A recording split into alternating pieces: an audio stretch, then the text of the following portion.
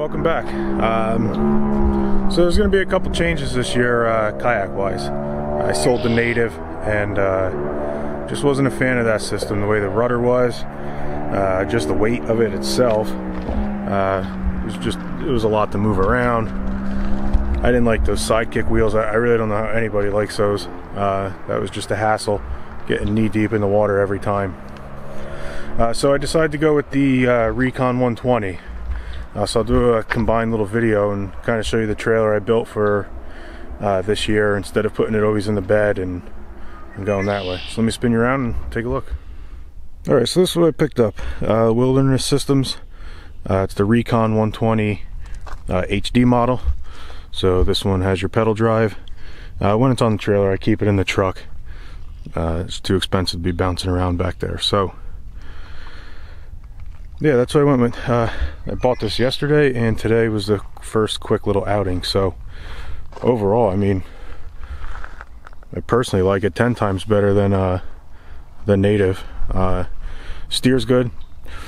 The turning radius is not as sharp as the Native was. That had the Boondocks rudder on it, and this being longer, that was only the 10.5. So stability great, steering great. Pedaling was easy. Obviously I think it's much faster than the Native was. Kind of cuts through the water better. Huge storage with the removable bin. I got to make some sort of something for my battery to sit in there. The Hummingbird's not even hooked up, it's just on there. I wanted to see if the placement was good or if I needed to add a track somewhere else. But I think it'll be fine there. I don't really like where the transducer goes on these. So I think I'm gonna go with the switchblade arm that Yak Attack makes. I'll try that out first, and we'll give that a shot. So I got the Yeti, their little cargo case they call it. So I like this to keep this expensive camera in. It's all waterproof, latches tight, and you know, I've done a whole video on this, but keeps what I bring.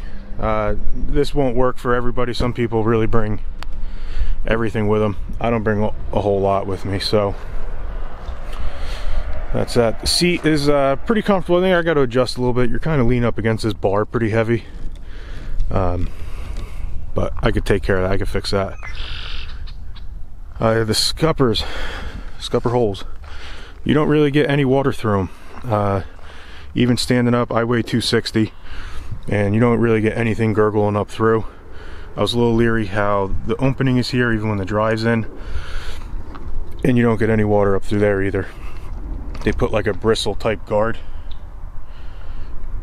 like a heavy duty broom almost, and it keeps the splash down. So that's it for the kayak. For the trailer, I bought this from Tractor Supply. It's a 5x8. I did the mesh floor just so when the stuff does go on wet, it'll just drip right through instead of staining up and worrying about replacing wood decking. This is fine. I did 2-inch square tubing, bolted them to the rails. Bought the boat bunks, the brackets, 2x4s, some outdoor carpet from Lowe's, and you don't really need it, but it makes it kind of just all tie in and lock together much nicer. So the gate, I was able to unbolt.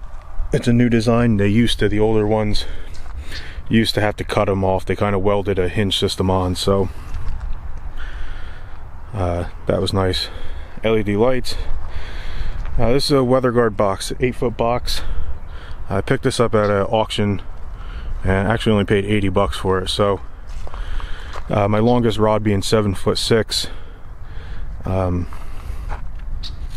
I made a shelf system. Just kind of got to organize it. So the rods go up top, and then underneath, you know, the PFD, some baits, water type shoes, my paddle, the action camera, mounts, flags, all kinds of good stuff. Then you can fit more. So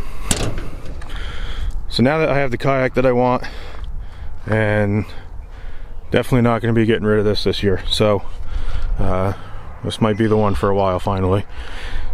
So I think this is pretty good setup and system altogether, finally. So that's what we're going to be running with this year.